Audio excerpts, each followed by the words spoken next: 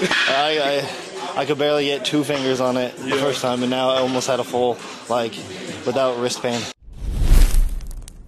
Guys, we're here with Cal Smith, and we're getting ready to do the clean portion of our ramp up. But before we do that, I wanted to take him through a couple of front rack exercises to make it a little bit easier for him to get inside his front rack position. The first exercise, we're gonna do a little bit of wrist mobilization. We're gonna get on all fours. We're gonna have our fingers pointed forward, add a little pressure to it, and then we're gonna swing side to side. After that set, we're gonna point fingers sideways. Same thing, swing side to side, 10 on each side. For the last set, fingers pointed backwards. And then same thing, side to side, 10 on each side.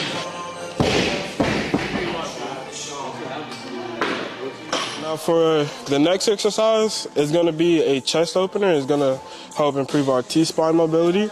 Gonna have one hand down and then the other hand by our ear. And then we're gonna open up, right, and then come back down. We're gonna do 10 on each side. And now for this next one, we're gonna put the PVC pipe under our knees. We're gonna reach back our opposite arm. We're gonna try to get a lat stretch.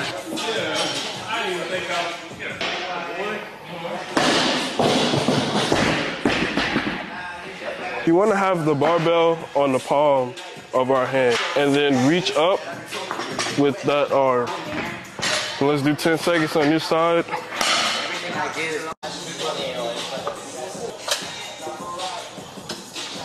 For this last movement, we're gonna do slow tempo front squats. Try to keep your whole grip and then slowly descend. Come on.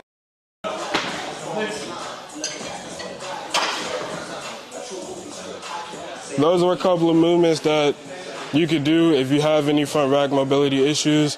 I really do hope this video helps. Thank you and goodbye.